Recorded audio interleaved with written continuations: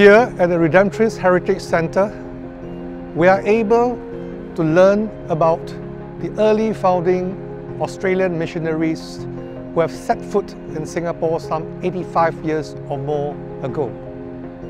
And through the painstaking work of the staff and volunteers, we were able to piece together and also to display some old documents, pictures that testified their good works that were done before.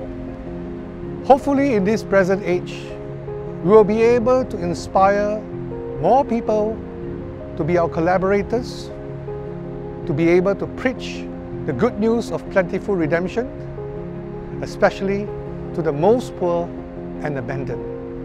My name is Jerome Pang.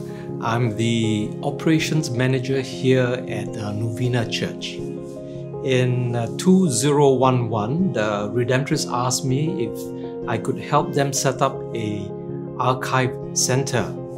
I came here, and in this library actually, there were 3 or 4 boxes of photographs, of documents, and some artifacts that belong to the Australian fathers that work here in Singapore and Malaysia. In 2014, they asked me if I could help them to get involved in the building and construction of the new church here at Novena. There were many artifacts that was lying around in the old sacristy, in the old library, in rooms, in cabinets. And I thought that it would be very important to collect all this because sometime down the road, these might be displayed in a heritage center. Here are some artifacts that I would like to show you.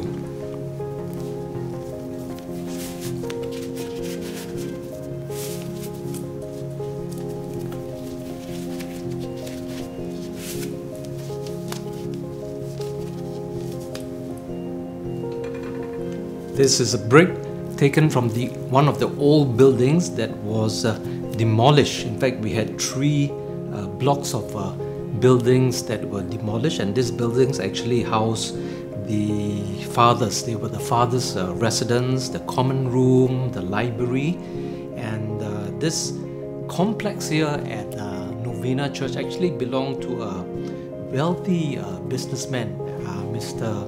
Wee Ka Kiet. And in July 1948, the Redemptorists purchased this property from him.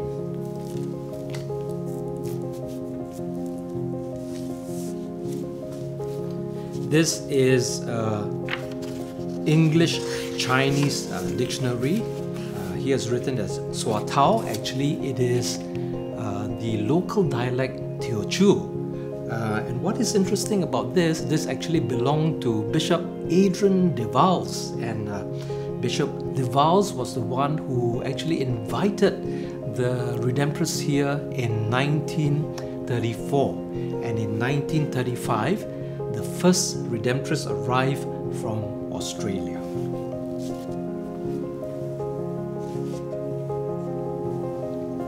This is a chalice belonging to Father Paul Pang, and Father Paul Pang is the first local Redemptorist in Malaysia and Singapore, and this chalice was presented by his family as a gift for his ordination in August 1966.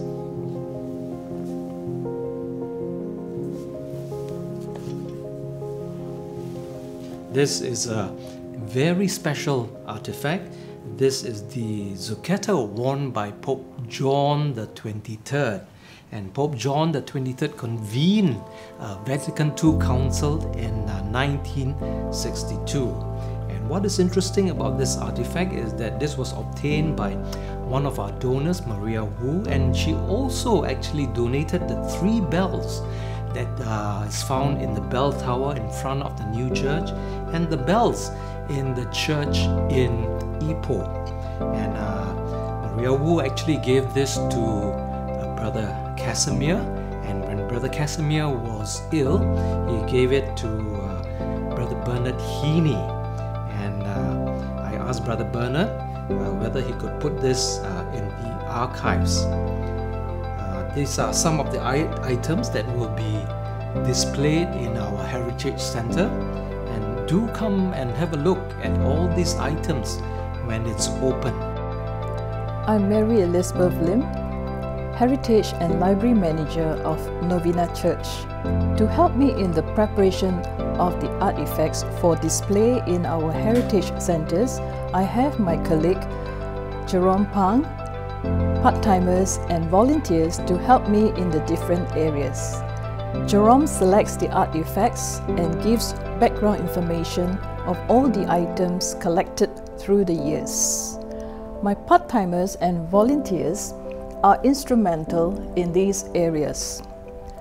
These artifacts are very old and we need to clean it with a dry cloth, not a wet one, because it will affect the condition. To keep a record of our collection, we tag all our items.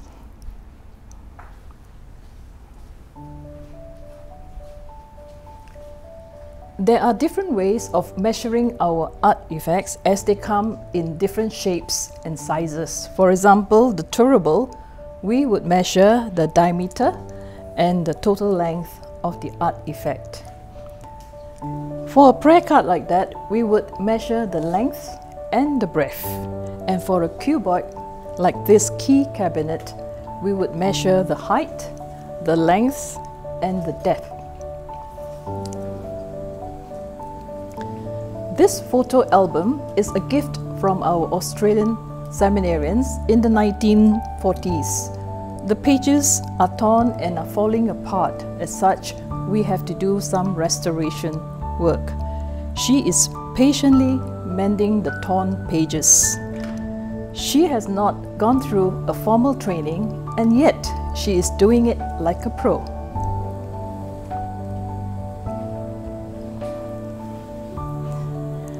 The most challenging part of our work is to do the content writing for all the 238 artifacts that we have.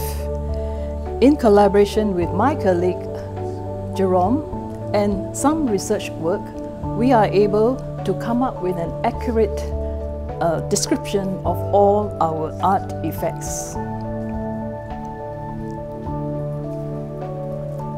Over here, we are putting all the pertinent details into the computer, and from there we will draw out the data necessary to make all these signages, which we will display in our heritage centers. Hello, I'm Alvin Lee, the interior designer for the project. I think for me the high point of the entire project will be to understand what the Catholic faith is all about. As a non-Catholic, it was fascinating to see all the artifacts and art pieces that the Catholic use to worship. Another challenge for me was I could showcase these items through the design. How is the best way to actually interpret all these artifacts in view of the Catholic faith? I will feel that the best way to showcase these items will be with the most elegant and the most dignified method, keeping it simple yet spiritually uplifting. Hello, my name is Peter Cho. I am the QP for this project. For this project, the major challenge was to obtain the ERA's approval for the change of use of this area for the display of religious artifacts. We submitted a waiver to the ERA explaining how these religious artifacts and articles are essential in the Catholic spirituality and prayer life. With this understanding, the ERA approved our waiver application. The other challenge is the fire safety provision for the second story room, which was served by 2 spiral staircases. The previous waiver was good enough.